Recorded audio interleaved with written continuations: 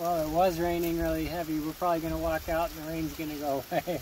And then we'll be looking like idiots. It's actually a very impressive site we're at.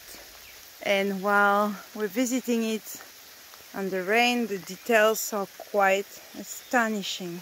It's really impressive to you. Why?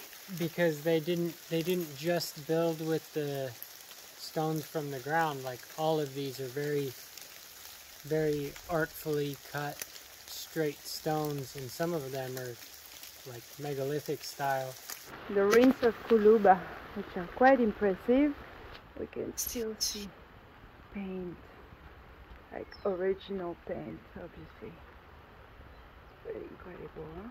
And here nature plays its part.